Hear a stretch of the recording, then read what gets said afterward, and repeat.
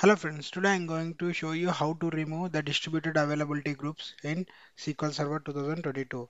So by any reason, like if you want to disable the DAG, okay, whatever it could be, either you want, either you feel that all your data has been migrated, whatever your reason could be. If you want to remove, first identify that global primary. Here, if you go that distributed drag, now it is saying that AG1 secondary.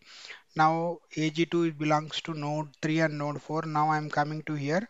I'm expanding here. Now if I go here, availability replica in the AG2, node 3 is primary. Now it is my like node 3 is my global replica, global primary replica. Now open your new query on node 3, select and paste it and execute.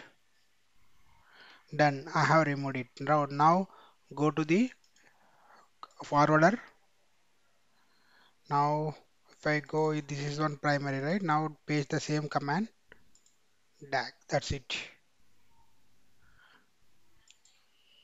Now, see, this one has been completed. So now you just, in my case, distributed DAG is my same name that I has given. So in your case, it might be different. So you just give the say what the name that you have configured. So this is how you need to remove the DAG. Now go to refresh instance.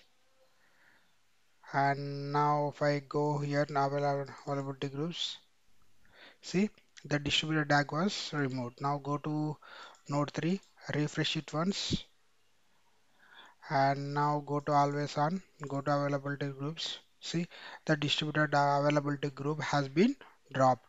So I hope you may like this video. Thank you.